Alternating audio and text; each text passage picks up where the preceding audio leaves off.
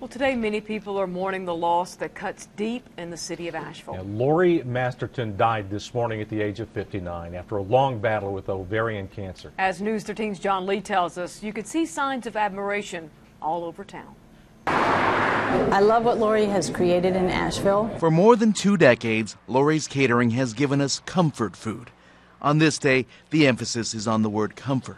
We asked that people write stories about Laurey. All that handwriting on the wall speaks to the sadness and a loss that leaves many grasping for words.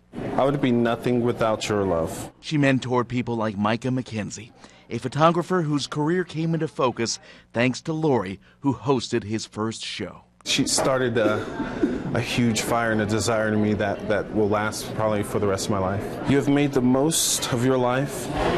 I love you forever. Laurey was different things to different people. A mentor, a community leader, an inspiration determined to live life to the fullest despite her fight with cancer. Laurey's sister Heather, so proud to hear examples of that profound impact. She's the first person that talked to me when I came to Asheville. She's the first person who made a difference in my life. A little more coffee for you, lady. Clint Thorman, a manager at Early Girl Eatery on Wall Street, one of Laurey's former employees, who says she helped pave the way for so many businesses downtown. I think she really was a pioneer for downtown. She helped turn it around from being sort of a sketchy, dirty place into a really positive, joyful place. She brought joy everywhere she went. Laurey gave all of us words to live by, 3 of them to be exact. Don't postpone joy.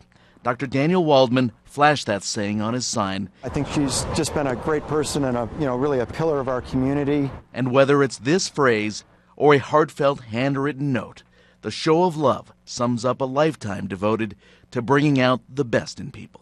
Tangible proof of who she is. In Asheville, John Lee, News 13.